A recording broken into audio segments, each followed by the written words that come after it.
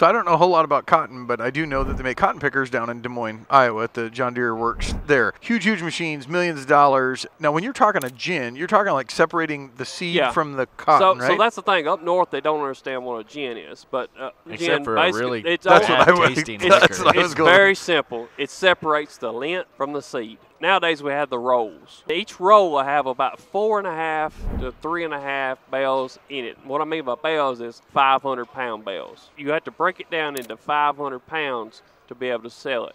Everything in the cotton ginning process is USDA stamped. When they put that tag on the side of that bale, that tag goes with that bale to its final destination until it is spun into yarn. And I had the privilege of touring the National Cotton Council and seeing all that process. We actually saw some of our bales in their warehouse, and that was pretty cool. That would be neat. That would be. It was really cool. But